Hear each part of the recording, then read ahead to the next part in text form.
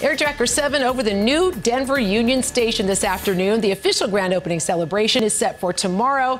Today, though, 7 News reporter Amanda Cost always investigating. And Amanda, you're tracking the money spent on this project and its potential to generate even more in the future. Yeah, Teresa, we checked here. The price tag for this, $54 million. And we found a whole lot is riding on the foot traffic. For 2 years, 7 News tracking the redevelopment plans, progress, and now here for the finishing touches. Restored, rebuilt, revived. This is the new Denver Union Station. The design, artwork, restaurants, bars, and businesses. It was our goal that this be the best of Colorado, and that's why practically everything in this building is Colorado exclusive, the best of Colorado. And it's not cheap. The project cost $54 million.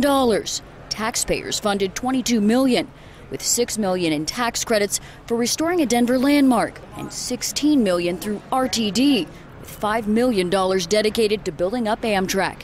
The balance, about $32 million, privately funded. What are the things here that make up the Denver Union Station project that will differentiate and potentially ensure that this will be an economic success? That's an excellent question, and I think it goes to the community at large. One thing that I love about Denver is we plan for the pedestrian and we accommodate the vehicle, where so many other cities aren't really walkable. Counting on the walkability, this prime location. At the end of the day,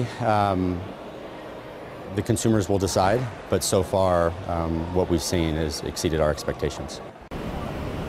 The Crawford Hotel, along with some 15 restaurants, businesses, and additional 2 bars already open for business, but the official grand opening here set for tomorrow morning. Reporting live in downtown Denver, Amanda Cost, 7 News. And right now on our 7 News app, we have an inside look at some of the amenities inside the new Union Station and more pictures just like this one, walking you through the remodeled landmark.